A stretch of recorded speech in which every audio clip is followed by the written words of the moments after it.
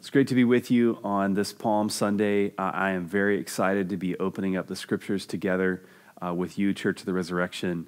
It's always encouraging on my end to pray and prepare and to listen to what God would have us to hear from His holy word.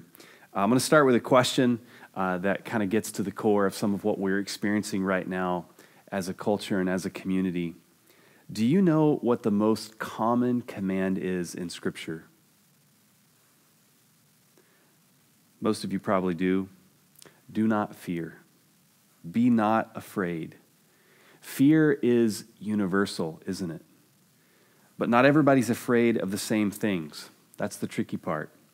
Just prior to the COVID pandemic hitting our nation, my family and I went out to a state park. We rented an RV for a few nights, and we were going to have a spring break together. And spring had sprung. There were bugs everywhere, new growth everywhere. And one night, as we tried to get the kids kind of settled in a very small space, we had numerous crane flies. I now know this is what they were. I had to do a little research. Flying all over the RV. And Emery, our daughter, just totally lost her cool. Thought that they were giant mosquitoes that had come to take over and kill us. Tucker, Jen, and I, we tried not to chuckle, but we tried to calm her down. That's the thing about fear, is we're not all afraid of the same things. Some of us are afraid of bugs. Some of us are afraid of heights. Some of us are afraid of snakes. But this morning, I'm not necessarily talking about those kinds of fears. I do want to ask you to think about with me, what are you afraid of? What do you fear? The most common command in Scripture is the most common because fear is so universal. It's the most important question that you can ask yourself. What is it that I fear? Who or what do I fear? Because what will happen is, as you begin to answer the question, it will start to point you to those things that you trust in for your well-being. It will even point you possibly to who or what you worship. Early on in life, often we begin to realize that the world sometimes feels out of control. Soon enough, we come to know that we're not really in charge, that we can't control life, we can't control this world. And we were already living in what many would call the age of anxiety prior to the pandemic hitting. That's the way people would describe our globe, our world, our culture, the age of anxiety. But now fear is everywhere, and everyone feels it in their own way. And even though here we are as children of God, followers of Christ, we're commanded to not be afraid, the truth is you and I still experience the challenge and problem of fear in our own lives too. A couple years ago, I was undergoing a pretty significant challenge with anxiety. I had never experienced anything like it before. And I began sharing this with people that I love and that I know love me. And one in particular person, my spiritual director and coach, I told him about it. And I said, I can't really put my finger on it.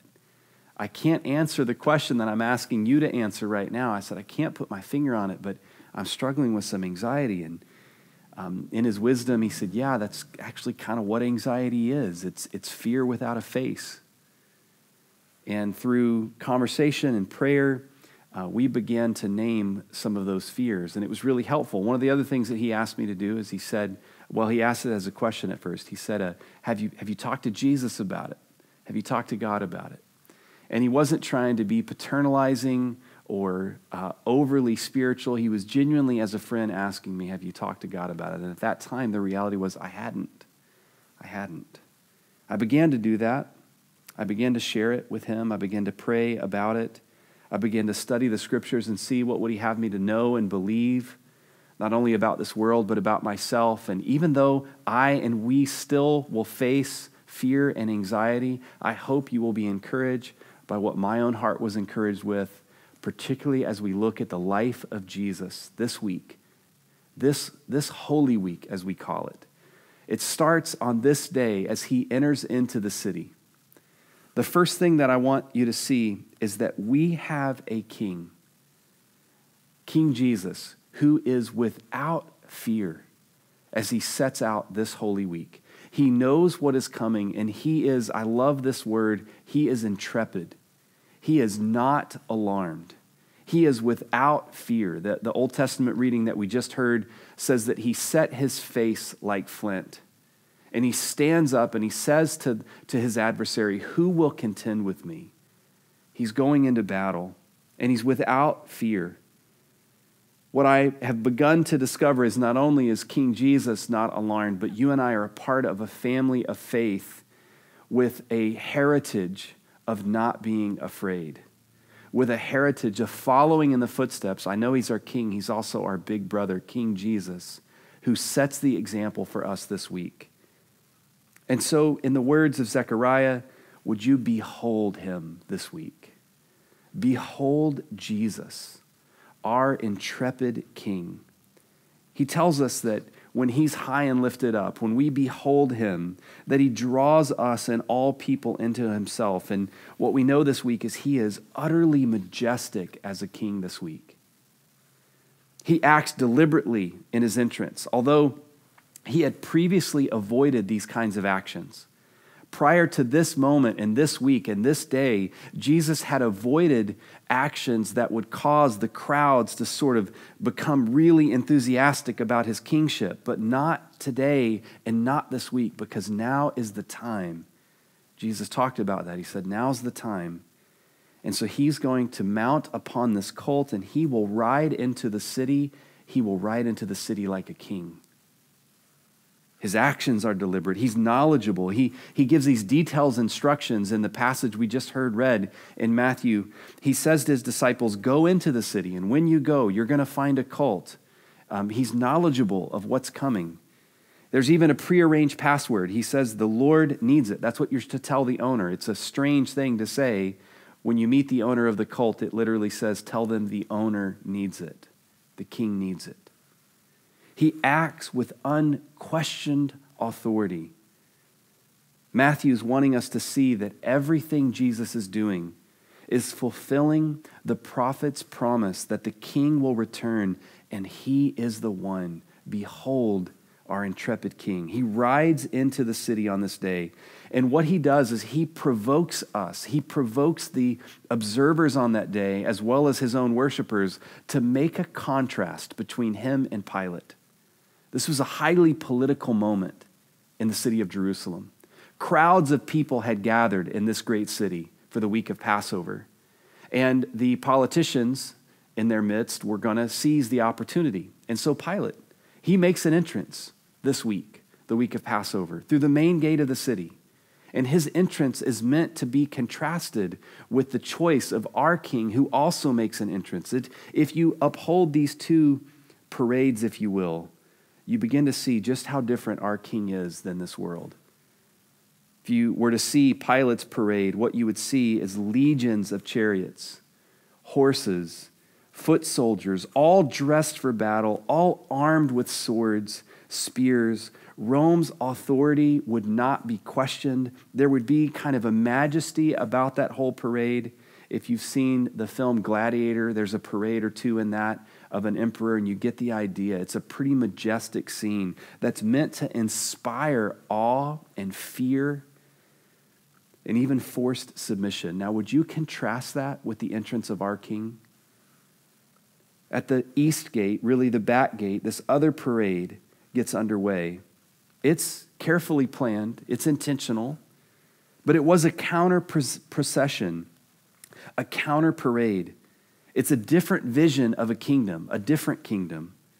And Jesus is meaning to do this in this highly political moment, in this crowded moment in the city of Jerusalem. He wants to show just how different his kingship and kingdom are. Here he is in his humble garment. Here he is not with a sword, but actually headed towards a cross, surrounded by a bunch of Galileans who would have been easily dismissed. You know, some fishermen are his most loyal followers, maybe a tax collector or two. And the crowd's waving palm branches. No great banners, no army, no chariots. And yet this is a humble and triumphal entry. What is he doing? He's showing us just how different his way is than the way of this world. He is going to bring peace. he is going to bring peace. And the way that he walks in this day is so counter to the way of the world.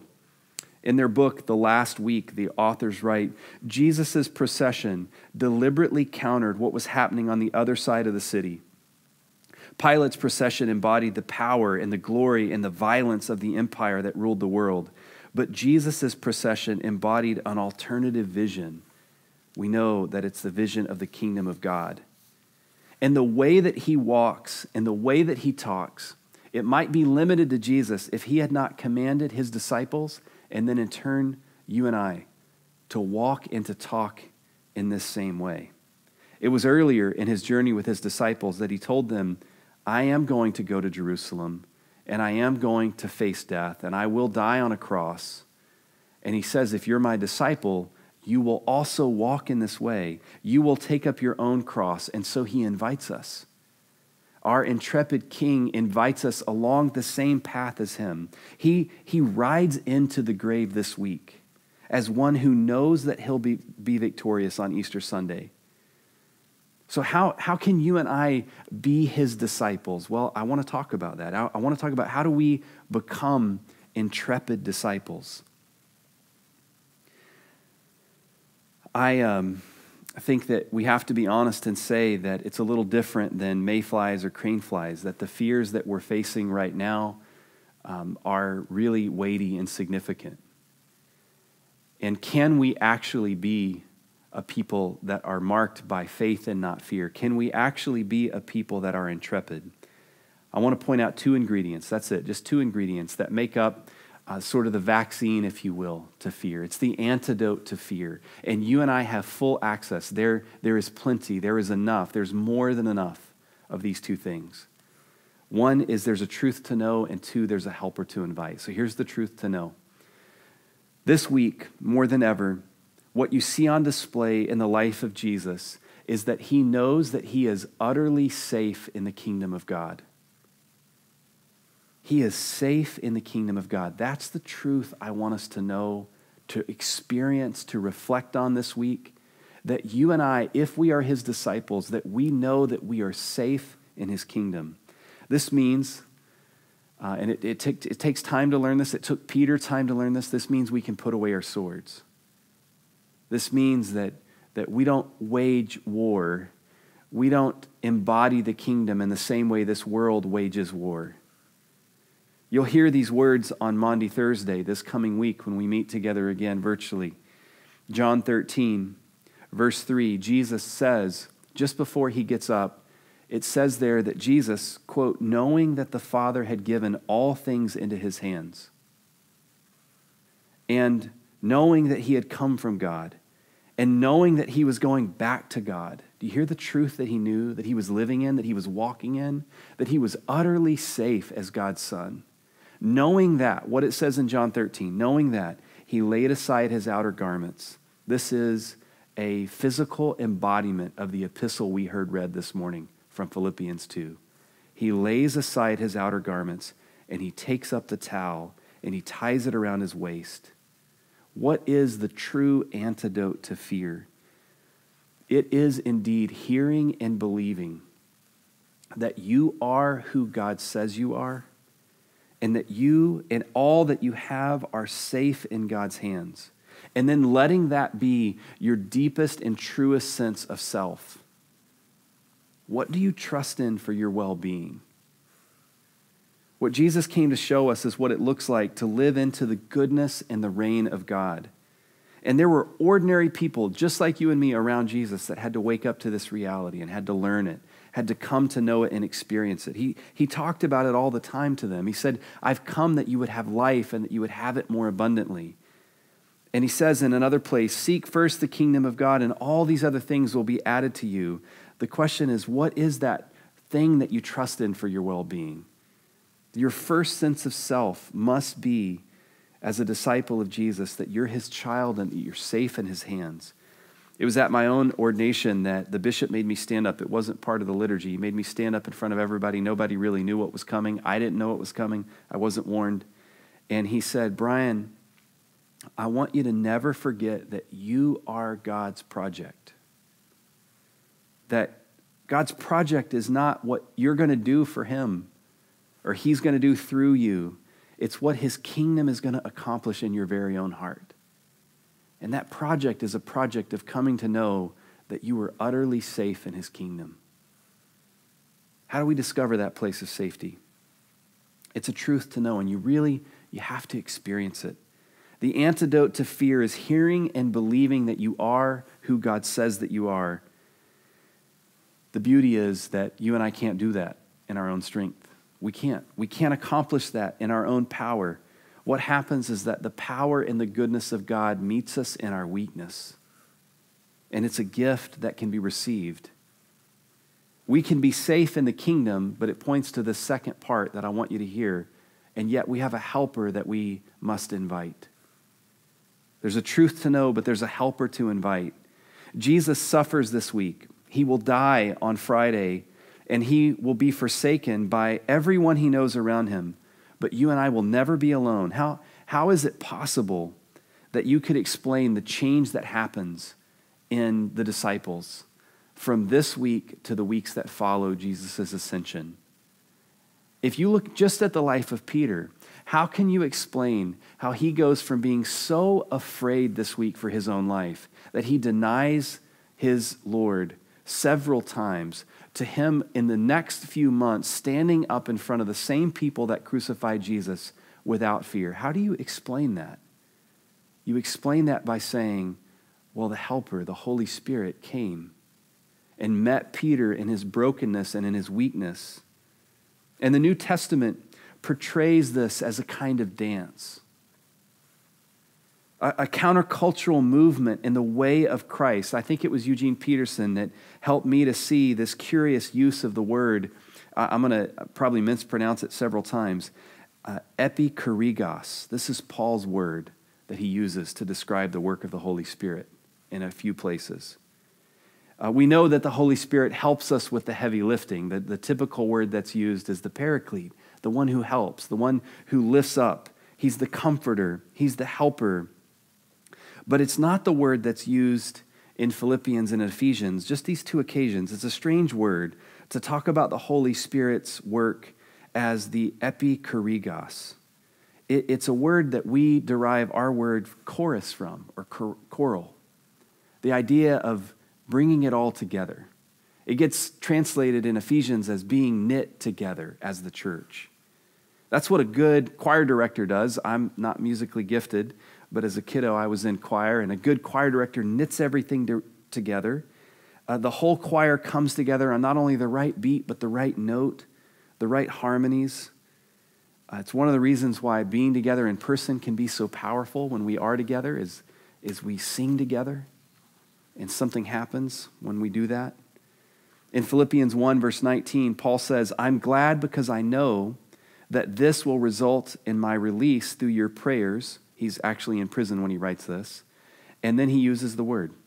I'm glad because I know this will result in my release through your prayers and the epikourigos of the Spirit of Jesus Christ. Here's how I want to talk about it as we end. The choreography of the Holy Spirit. As he works out my deliverance. Paul's in jail, he's even in chains, and yet he begins to put his faith in the choreography of the Holy Spirit. I don't know if you've ever watched a talented choreographer, but they see the whole picture. They know each movement. They know the script. They know what's coming next. It's not up to the individual to see the whole picture, but the Holy Spirit does. And even though Paul's in jail, and he could just say, well, let's just pray that the prison doors get broken down, and on occasion that did happen, but here he prays to put his trust in the choreography. And we need this kind of prayer right now more than ever before.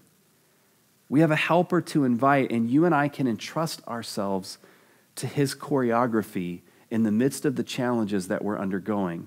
This is true corporately, and it's true personally for your own home, your own family and friends. We did not anticipate or plan for this, if you'll allow me to say it this way, this change in script. Every one of our lives have been disrupted in some way. And here's a moment for us as his followers to not only trust in this truth that we can be safe in his kingdom, but to invite the help of the Holy Spirit and to begin to trust in a new way, in a profoundly challenging moment, that we can trust in his choreography. Corporately, as a church, we were supposed to be gathered today at the YMCA.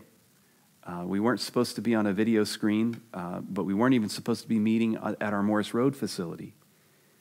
And now we have this disruption in our movement, this disruption in our plan. And I'm asking and I'm praying together with you to say, Lord, would you teach us to trust in your choreography, that now we would discern together how to love you, how to care for each other, and how to be your church on mission in the world. Let's learn from Jesus this Holy Week. There's this truth to know that you are his child.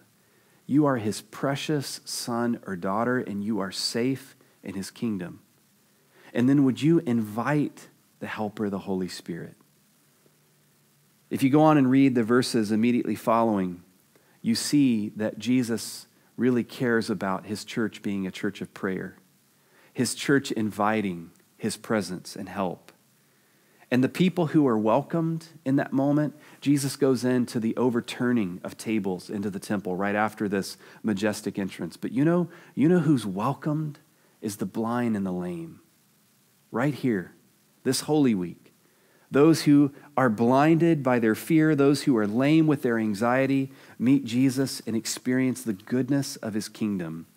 Would you behold him who's going to conquer sin and death as he goes into Holy Week? And would you begin to trust that you too can become his intrepid disciple? You may have heard the story, I love this little story, of the little girl that was trying to go to sleep one night and just couldn't. And she reached out to her mommy, and her mommy says, honey, go back to bed. God will be there for you.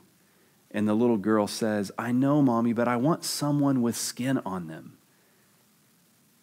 What we know is that there was one day when God put on skin. That's what we heard read in Philippians 2. That being in the very nature God, he didn't consider this equality with God something to be held on to, but he made himself nothing. He takes on the form of the servant. He takes on skin. And he's going to show us how to be intrepid. He's going to conquer fear. He's going to conquer death this week. Eventually, that week, at the state park, Jen, Tucker, I began to sort of chuckle because Emery finally made a shift, and she began not only not being scared of these crane flies, but she found it as a hobby to chase them around the park, to catch them in her hand. And our life has gotten more serious than that for us. The things that we're facing, the fears we're facing, are more significant than that. But he will show us how to be set free from our fears, how to be a person and a disciple that is intrepid in the midst of the challenges we're facing. It will require that you, like Jesus, humble yourself. And so this week, I want to encourage you. Would you share your fears, your struggles with those who are near to you? Would you open up about how you're doing? Physically, emotionally, spiritually? Would you be vulnerable enough to invite other people into your life, even if it has to be, I guess it has to be, through a video screen or a phone call? And then secondly, would you see that this new freedom that he gives us, it's not just for us to keep to ourselves. It propels us to serve others. It always starts sometimes with just being there, just listening. That's often what we need, isn't it? I at the point of my deepest anxiety, I needed somebody who was just willing to listen. And I found that. And you can find that, but you've got to ask, you've got to share, you've got to be vulnerable. But would you also in turn be that shoulder that somebody can speak up to and share a need? What we know is that when the Holy Spirit comes in Acts 2, when it's described again in Acts 4, that movement, when the Holy Spirit comes, that work of God, what happens is the church becomes a generous church. But people had to share their needs, including financial needs. And we're doing that. There's stories of that already happening in and through this parish. But let's be there for each other, for our community. Let's show one another in this region that God has indeed put on skin. And he intends us to go out into the world and to be his presence, his intrepid presence in the world. Let's pray together. Father, we give you thanks and praise that, Lord, it's not up to us to work up this courage, but that it's a gift that you give freely without finding fault. And so we say, come, Holy Spirit, fill us with the courage to know that we are your children in the midst of this challenge. Fill us with hope in the midst of the pain and lament. Lord, and send us out. Give us eyes to see and ears to hear just like you, where we can weep with those who weep, we can mourn with those who mourn, and Lord, we can be people who are intrepid in the midst of the fear and panic. We ask this in the name of the Father, and the Son, and the Holy Spirit. Amen.